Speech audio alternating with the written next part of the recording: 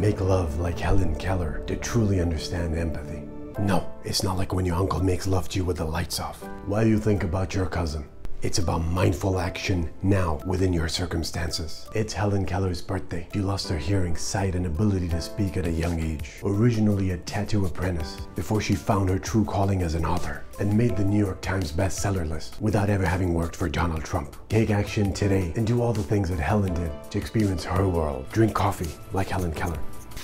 Take a bath like Helen Keller. Take a trip like Helen Keller. She showed us that anything's possible. If you take action, ask yourself, what can I do today to begin to live like Helen Keller? And learn empathy. Comment below. What would you do like Helen Keller? Learn empathy on the official Dr. Smeghmar channel. You'll never be the same ever again.